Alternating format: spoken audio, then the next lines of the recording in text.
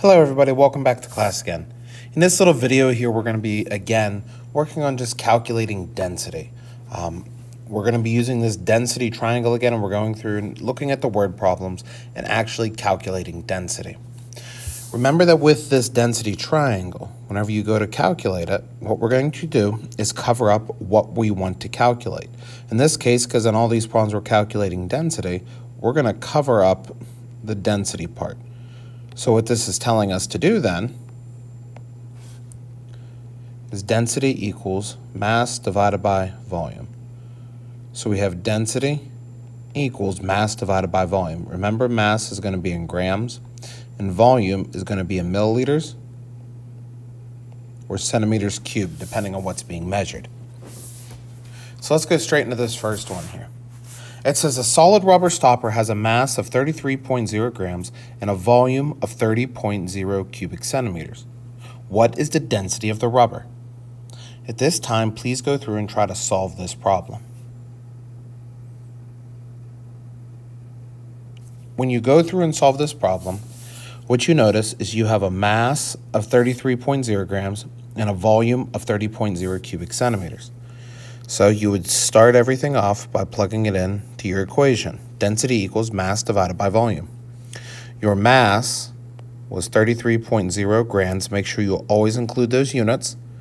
And then you have 30.0 centimeters cubed. Then all you're going to do is divide.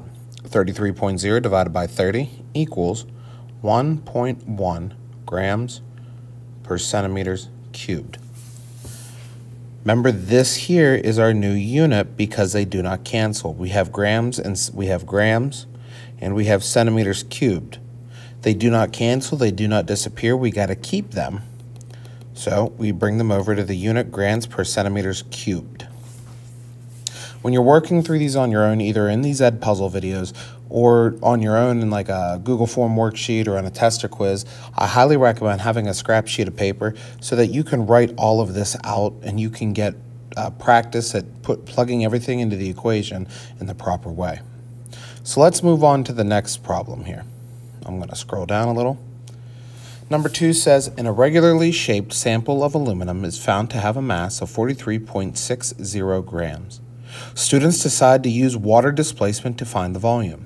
Remember, we've already studied water displacement.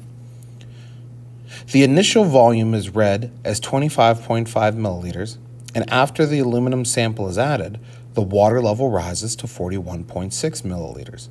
What is the density of the aluminum sample? And we're going to round our final answer at the 10th place. We're going to round our final answer at the 10th place. So remember, to calculate density, density equals mass divided by volume. Well, when we look here, we have a mass, so there's our mass, so we're good there. But we're given two different volumes. So we don't have the volume we need because this would be water displacement. And remember, with water displacement, you're going to have to go through and solve for volume of the object first. So at this time, please solve for the volume of the sample of aluminum. So when you go through and solve that, what you get is VO equals VF minus VI equals 41.6 milliliters minus 25.5 milliliters. Volume of the object equals 16.1 milliliters. So this volume of the object is going to be our volume we use to calculate the density of the aluminum sample.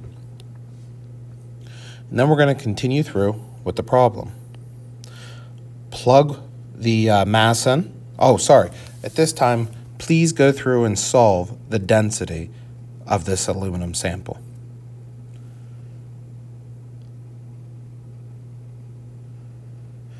When you go through and solve, you get 43.60 grams divided by 16.1 milliliters equals when we round, we're doing this after we round. Remember, we're rounding at the hundredth.